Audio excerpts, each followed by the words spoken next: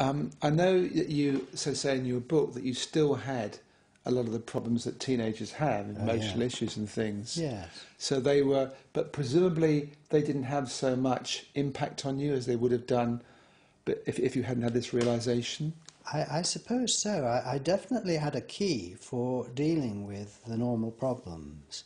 I did have all the normal problems, and still do. Yeah. But I have a key for dealing with it, a point of view, paying attention. We say, just as I see it's face to no face, so it's problem to no problem. Yeah. So I'm viewing the problem from a place that's free of problems, and everyone is free of problems right where they are. But if you become conscious of that, it's a great tool, a great help. And I think, really, one thing is seeing who you really are, and then following that is exploring living from it, and in a way trusting it. So...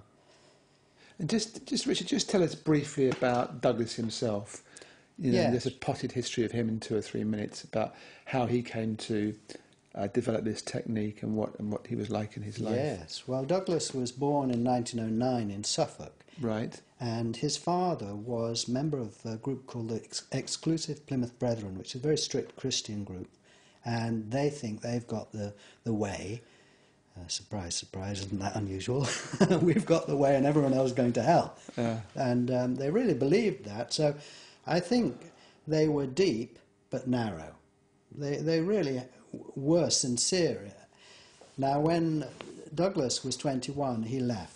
And he left not quietly by the back door, but he wrote an essay saying why he thought they couldn't be right, why it was time for him to move on and explore other things. So he was the worst case they'd ever had. He was not popular. So he was, by then, training to be an architect, and he was in London. He'd moved from the country to London. And he, I suppose, had decided he wasn't going to just take on trust what the Plymouth Brethren told him to believe. And then when he got to London, he thought, well, how do I know what society is telling me is right? I mean, let me go right to basics here. He had a basic sense of curiosity and determination to find the truth, I think, and independency, and probably a bit of ambition as well. He wanted to be a great philosopher, I think, actually. Right. And he started asking the question, really, in his 20s, who am I? What am I? So this would be in the early 30s in London, when the Depression was hitting. It's a pretty deep question. Who am I? Who am I? What am I? Yeah. But he didn't want to join another group who told him. He wanted to work it out for himself. Yeah. And what was really significant was into philosophy at this time were coming the ideas of relativity. A very simple idea. What something looks like depends partly on how far away you are from it. So Douglas applied this to himself. Well, you see me from there as a person, but if you came up to me, and this is the modern approach, then I would change, and I would just be half a person, a face, an eye. If you could come even closer, then you'd find a layer of cells. And if you could go even closer with the right instruments, you'd find a layer of molecules, particles, peeling away my onion. So Douglas took this seriously and said, well, what I am really is different at different ranges. So if I'm a bit like an onion with layers. I mean, you could go further away and you'd see London and the planet and the star and the galaxy. Yeah. You need every one of these layers to sit here and breathe. Yeah.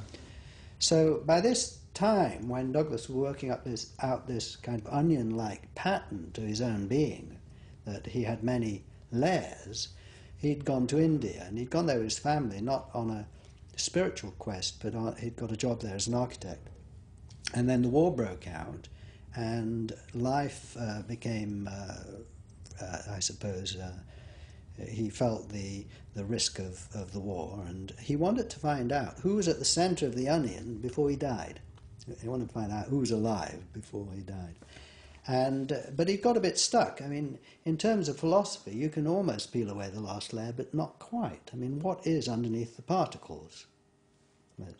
This is what science is trying to find out in one direction. Yes. What is everything made of? That's right. So he'd applied the same question as science applies to objects to himself. He said, well, I'm just an object. What am I? Yes. And he got stuck at this last layer. How do you find out what is the so-called reality, if you like, behind all these appearances? And then one day he was reading a book and he found a picture in it which was drawn by Ernst Mach, who was an Austrian philosopher and physicist, and quite influential, I think, to Einstein. He was a sort of early relativist and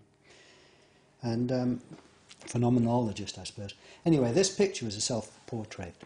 Now, most self-portraits you draw using a mirror, don't you? I've never done it, but I guess you would. Yeah, you get a mirror and Yeah. there's your face, and you Yeah. get a piece of paper and you draw what you see in the mirror. So actually, this is a picture of what you look like at several feet. Okay. It's a picture of you as an object, isn't it? Okay. And what this picture was what Ernst Mach looked like from his own point of view, not using a mirror. And in the picture, that you've got the room, and then you've got his legs, and you've got his torso, and then in the picture you've got his arm reaching out.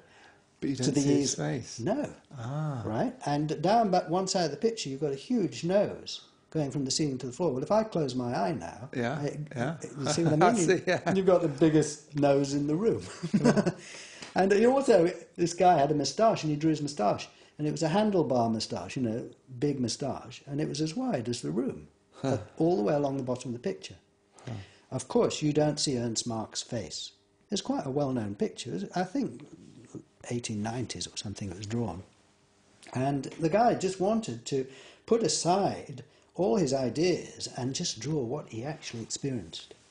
And when Douglas saw this, he thought, oh my God, I'm in the same condition.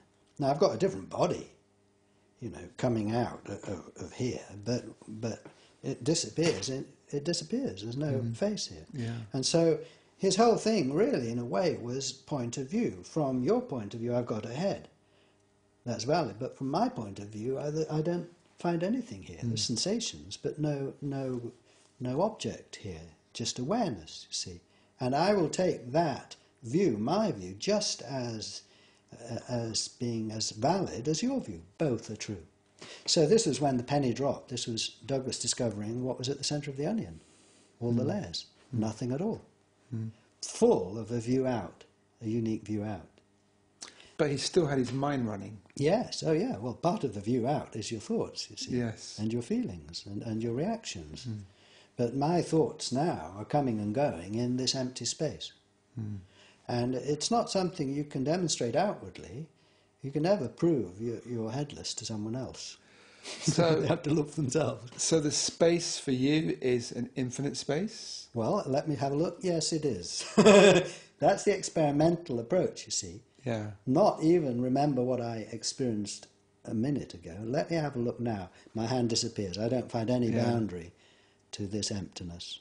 Look, you've brought some props. Oh, yes. So why don't we have a bit of a go? Okay. And see. Yes. I remember, I have to say that about 25 years ago, maybe longer actually, maybe 30, a long time ago, I did do an afternoon with Douglas Harding. Ah, yes. And I can't say I remember very much about it, and I can't say I got very much from it. So this was the last time that I had one of these. So are we both, do I do it or we both do it? We both do it. Okay, all right. I just explain what it is. Yes. This is an experiment. So this is, yeah. And it's for noticing the difference between what you look like to others and what you are for yourself. Right? Okay. So very simply, if you look in the mirror, you'll see your face. So I can see myself. We should say there's a little mirror down here. Yeah. Yeah. A Okay. mirror.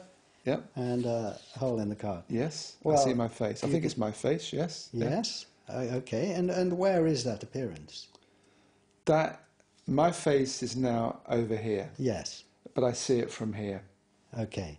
But I only see one picture of a face. Well, I'm seeing it from here, but I only see one face and it's there. Correct. Okay. And so your mirror shows you what you look like at about arm's length or something. Okay. And if you bring the mirror up to you a little bit, it shows you what you look like at closer distance, and that's different.